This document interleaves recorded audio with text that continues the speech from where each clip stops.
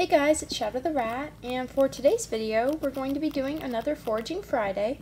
So here you can see one of my newer dog foraging toys. It says Dog Activity on it. It's one of those Trixie toys, and well, clearly I'm using it for rats. And anyways, I wanted to go ahead and review it, like always. So you have two main components to this toy that are very unique, and the main reasons that I got it. So the first one you can see Bean using, which is this little tumbler thing, and this is really awesome because first of all, it clears up a lot of issues I've had with the only other foraging toy I've seen to use this concept. So some of you might remember my blue bird. It was blue and yellow, and it's this little thing that attaches to the cage bars, and the rats have to, turn it around, and treats will come out of a hole. Now that one had a lot of issues. I really like it, first of all, to start, just the design of it, but I don't like how it's executed because it had this problem where the hole that the treats were coming out of was just too small, and I'm going to be showing you a clip right now because otherwise it will be kind of confusing, but you'll see what I'm talking about. The hole where the treats come out is just really small, and so because of that you can't really put any treats in there. It's very difficult. And the other issue with it is just that it never came apart. Like, you couldn't take it apart, so you couldn't clean it really. Well, you couldn't clean it easily, you couldn't empty or refill it easily, so it just had its own share of issues. I mean, I still think it's a cool toy, and I like that it mounts to the bars, but it had some issues. So moving on to this toy here, the cool thing about that is that this little tumbler thing pretty much solves all of those issues. So first of all, you can see it's very easy for the rats to use. Bean just showed us how it's done. It even has some little grooves here that are super easy to use. It has these 3 big holes at the top, and I'm putting treats in them, but you don't actually have to put treats in that way, which was a big issue I had with the other one. Now, the nice thing about this tumbler here is it has some features that the other one lacked, like I said.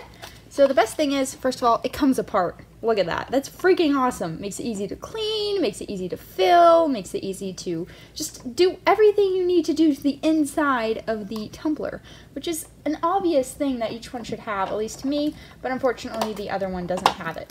So the other nice thing is that the holes are big enough for treats to come out of. So you don't just have to put small treats in there because a full-size Cheerio or even a lab block can get out of these little holes, and that's really nice.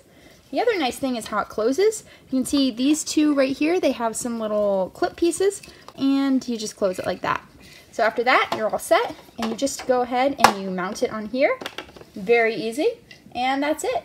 And then the rats can use it, as Bean will hopefully show us in a second. But yeah, just an awesome little toy, and I'm just glad because I feel like this sort of toy is very useful and really fun for the rats, but no one really executes it well. Oh my gosh, guys, stop fighting in my shirt. Okay. Sorry, that was a little bit of an interlude, s'more, mocha.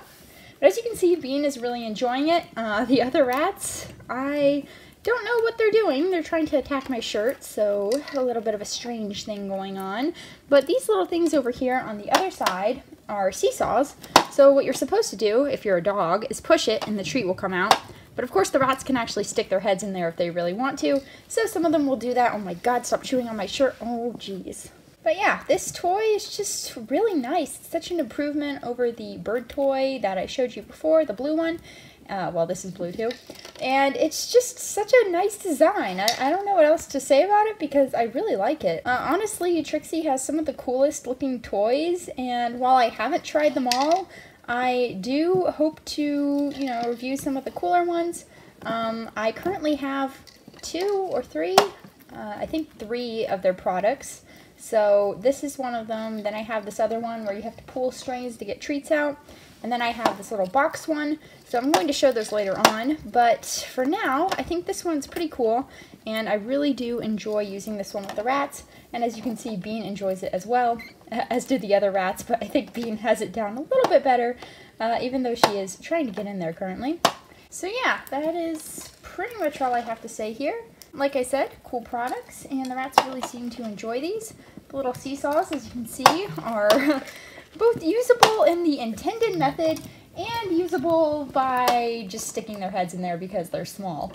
Also, does this toy seem like it's designed almost specifically for rats, or is that just me? Because I cannot imagine a larger dog using this. Okay, I can't imagine it. I saw the video of them using it before I bought this, but it just seems so much more suited to rats. I just feel like everything here is the perfect size for them. It's kind of cool seeing just how many of the foraging toys out there are really nice for rats, even if the people who make actual rat foraging toys or rat-based foraging toys still refuse to see that rats are smart little things, but well, at least other toys work for them, so, you know, that's nice.